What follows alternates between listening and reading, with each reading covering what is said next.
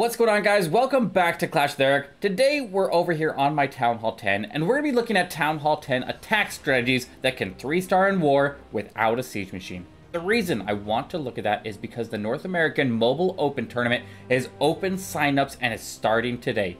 We start 6 weeks of ladder play, and then it's going to go into a phase 2 and a phase 3 where there'll be elimination rounds, and then a phase 4 that will be a live final on stage. There's a lot of money on the line here. My team ended up winning first place in the Mobile Open last season at DreamHack Dallas, but this one's going to be at ESL 1 in New York. So I want to get as many people involved as we can and get so many teams out there because there's a lot of money all the way down to 64th place. And if we look at the tournament here, so if you go to the ESL Play website and you click on Clash of Clans right here, and that's play.esl.com, go to the Clash of Clans tab here, and you can see right here the Mobile Open tournament is live. So you can click on the tier that you want to play, and notice this right here. There are only a couple teams signed up so far. So if we go into these, and you can see the exact rules, everything that you need to sign up, all the signups are on here. You just create a profile here, download the ESL Play app, and get going. But look at this. With only 3 teams signed up at Town Hall 10, and there are prizes on hand here. So look, looks like there's a $5,000 prize pool for Town Hall 10, so that'll be scaled down from the Town Hall 12. This is obviously the Town Hall 12 prize distribution, and so there's easy money to be had all the way down to 64th place. But if there's only 3 teams signed up right now, then now is your chance to get in there and get a chance at some of this big money here. And this you just need to learn to play without a siege machine, and that's exactly what we're going over today. So make sure you guys hit that like button, hit that subscribe button, and let's go cook up some of these armies and go give some of these a shot. Alright guys, the first attack we're going to look at is the Falcon attack. This is Valkyries, Bowlers, and Hogs. And a Queen Walk is involved here, and it's relatively simple. We're not going to use that siege machine. We already have a training potion popped. The next strategy that we'll go over after that is the Queen Charge Lalun.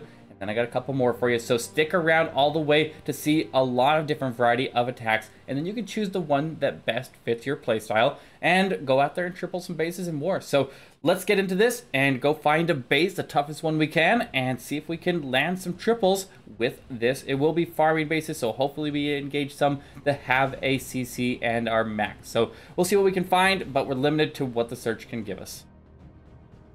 Alright guys, we found a base here, and this one looks really good. It has a little moat here running through the center of it. So what I'm thinking is if we can come in at the top side of this base here and go through these tight compartments, then we should be able to get all the way through and get to the Infernos. So let's see if we can do it here. We do have openings here and here, so I want to make sure that those are closed off so my Valkyries don't leave the base. But let's start the Queen up at the top here and work her way down, and then we'll let's see which way she wants to go first.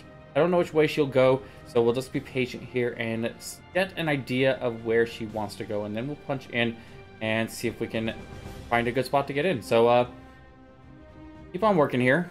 She's not under any big threat there. As long as she's under no more than 2 defenses at a time, then she should stay safe. Looks like she is veering off to 3 o'clock. So let's start the king out here. Let's get that baby dragon to make sure that she continues that way, and we want them to go surge forward and clear as much as they can. So pop that king ability and get these Valkyries a good spot to enter the base there. It looks like the king is kind of being annoying there, attacking the wall there. Maybe get the Valkyries attack that same wall. They are. Let's get the bowlers as well and see if we can punch in. No, they're retargeting. All right, so let's get a rage down, see if they can break through that wall. There we go, we're in. So let's get a heal down. We're pushing in. We get a freeze in this compact core, get another rage and a heal as we're inside of the gut of the base now, and see how far we can get. We got some bunch of defense down here being tanked, so we'll try to snipe them off while they're being tanked. We'll get another rage down here wherever those Valkyries are going. We'll follow them with the rages and then see if we can keep those healers up and push on through. So we didn't have a CC come out on this one. Obviously we can't choose what's we can't set a CC for them, and so I'll just have to take what I can get here. But we tore through the base here, and that is a 3-star. The Hogs wrap around and clean it up, while the Valkyries have now broken to the outside there with those bowlers and will finish it out. So this, it is a little tricky sometimes, and I think of the strategies that we'll see, I think this is one of the safer 2-star strategies with a pretty good chance of triple. We'll swag that queen ability there as they go through, but this one, since it just charges into the core of the base, it often will get that Town Hall even in those anti-2-star style bases. If you have like an islanded center and a full ring, then you'll use the Laloon attack, which we'll go look at next. So with that, there we go. 3-star with the Falcon attack, and there we go. All right, and now the Queen Charge Laloon is going to go very similarly to that one, but we're just going to send in the queen by herself to go after the enemy queen here. So here's another max base, and this one has max heroes. So it looks like the king is under construction, but that shouldn't really affect the queen charge the way that I was going to do it anyways. So let's see if we can charge in here. Notice that over on the corner of the base here, this Dark Elixir drill is only 3 tiles in. We're going to use that as a funneling point because the queen can reach over the wall, and that will stop her from going the wrong. So let's throw that baby dragon. I should have thrown on the hut out there. Oh, make sure we don't forget to go back for that hut and see what we can do here. Let's punch in right around the second archer tower up the line here and go in after the queen. I don't want to go into the first one because I want to, actually I do want to go into the cannon. So let's start the king out here, get ready for a wall break before the, need the wall breakers to go in before the cannon goes down. We get a rage here. Got it open. Can you get a second one? Perfect. All right, there we go, we're in.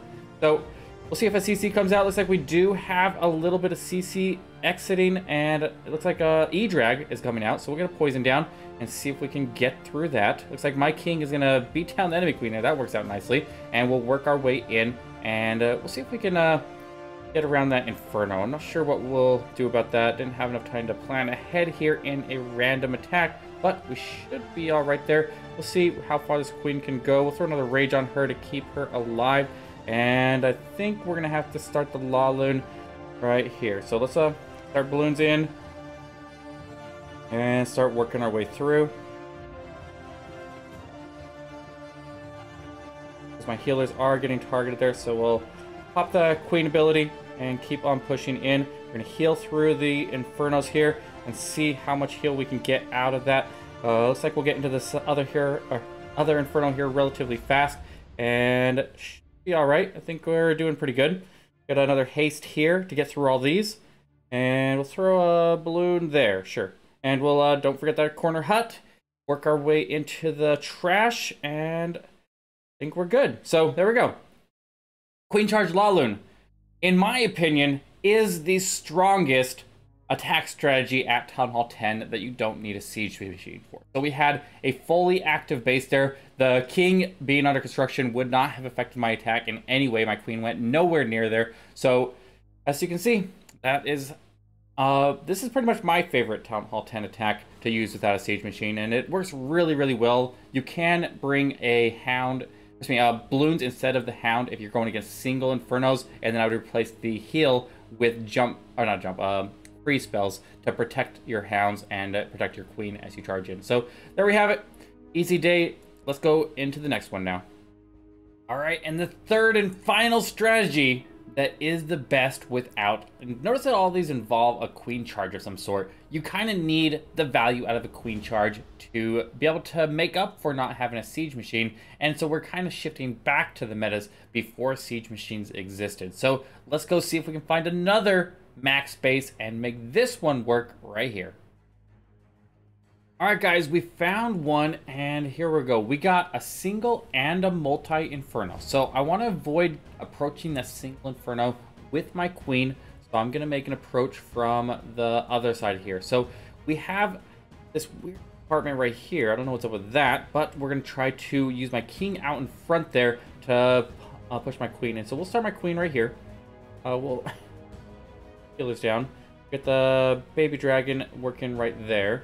I'm gonna try to clear out that, and let's we need to wall break that corner in between those cannons right there. So let's start the king here. We'll poison, rage, try to get through those Valkyries. Oh, we're gonna have to pop ability, get to those max Valkyries. All right, Keep on pushing. King is coming forward here. I'm not in love with that. Let's get another rage down to overlap this compartment. We'll pop the king ability there. And now, we're going for that corner there. Got the wall break. So far so good. We're inside of the rage. We'll take out the enemy king there, then step up and take the queen. And then we'll figure out where we want to go with the hogs. So we have one more rage to work with here. And let's see how far we can go. Don't have another queen ability there, so hang on there. Let's get a couple hogs in here to support. Get this queen back up. She's out of rages now. We'll get the higher level hog up from the top side, and then more going through the core of the base right here. Get a couple wizards down behind to support. Everything should start collapsing in. We'll get the first heal there. Going into the multi-inferno, the top side. Hopefully those higher level hogs can last a little bit longer. We'll get the next one here and see if they can move into that heal. Queen is still going good. Let's get the wizards down behind. I misclicked them and they didn't go down a second ago. But do we have enough to punch through? A couple hogs are splitting off to the north there. The Inferno's down, so the queen can step up and start working and tanking with those hogs. Hitting a couple giant bombs as we cross the channel. Let's keep on moving here. The queen hopefully can finish the rest out here behind the hogs. So it looks like we may fall a little bit short here, but we came relatively close. The queen, looks like she just went down some skelly traps. So this one's I think out of the three strategies, this is the toughest of the three. And we'll see what happens when we go into the mobile open here. And I'm sure we're going to see a lot of really, really cool 3-star Town Hall 10 attacks without siege machines, without high-level CC troops, without any of that. So keep these strategies in mind if you're going to participate. But let's go look at the mobile open website now, and we'll see if we can show you guys how to sign up for the tournament here. And hopefully I'll see you guys on the other side of the table, regardless of which side you are going to be playing on at the mobile open for Town Hall 10, 11, or 12. I'm personally going to be playing 12, so let's go check that out. All right, guys, let's go back to the ESL website here so we can see how to get signed up. So if you guys want to play, then I highly recommend it. You do 3 things. 1 is join the Mobile Open Discord channel. I'll put a link for that in the description. Join my own Discord channel. I'll put a link for that in the description as well. If you need help finding a team, then I'll have resources on there to help you find a team. Or if you just want to be assigned with random people that also want to play in it, then you'll just be able to opt in on there, and then we will help you. We'll hook you up. So then go to the top corner here on the website and sign in or create an account. Then go and after you have an account created, then go down to the mobile open here, and you'll be able to click on the tier that you want to play, Town Hall 11, 10, or 12. So I'm going to be playing Town Hall 12, so we'll click into that here. And then over on the right side of the screen here will be a checklist that you'll have to go through to get signed up. So it needs to verify your minimum age. It is 16 or older, and you have to be in North America to be eligible to play in this tournament. And then you'll attach your player tag here, which is your account. So right here, it's going to ask you for 2 things.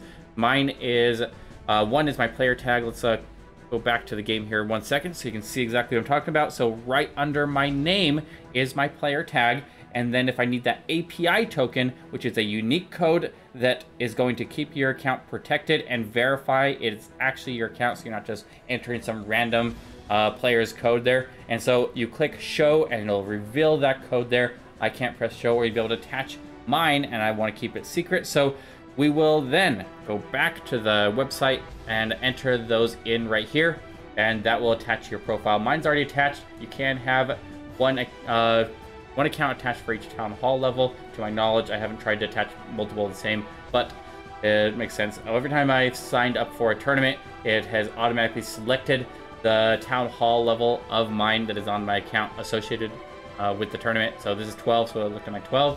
And then we need to actually join a team here. So it says I'm ready to play, but I need to get my team ready to play. So it looks like my team is all pretty much ready here. And so I can see the status of every single one of my teammates, and everybody does look like they're ready. But let's go to the app here so we can see how to manage your team. So download the ESL Play app. Let's switch over to that right here.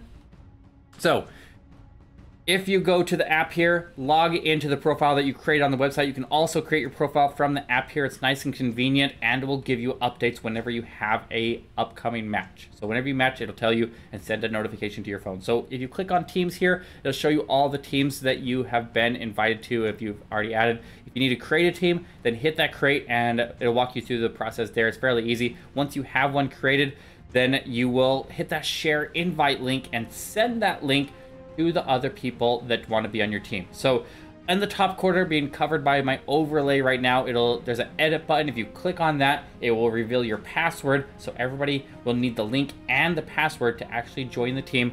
And so you'll need 6 players potentially. You'll need 5 technically to play, but you can have an alternate who can sub in and out.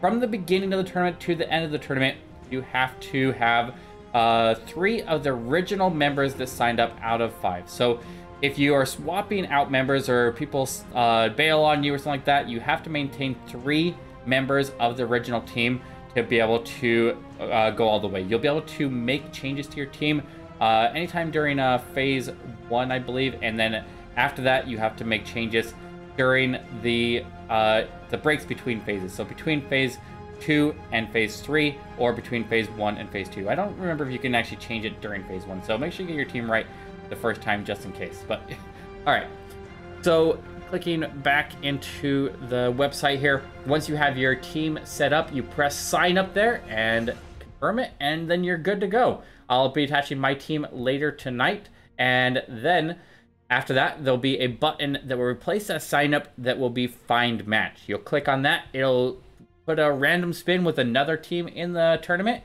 and match you up. You'll play a 15-minute prep 1-hour war with them, where each player is only allowed to use 1 attack, and you'll only use troops that are able to be donated to you from a level 1 clan. You need to make sure that your clan has your friendly challenges turned on in a setting.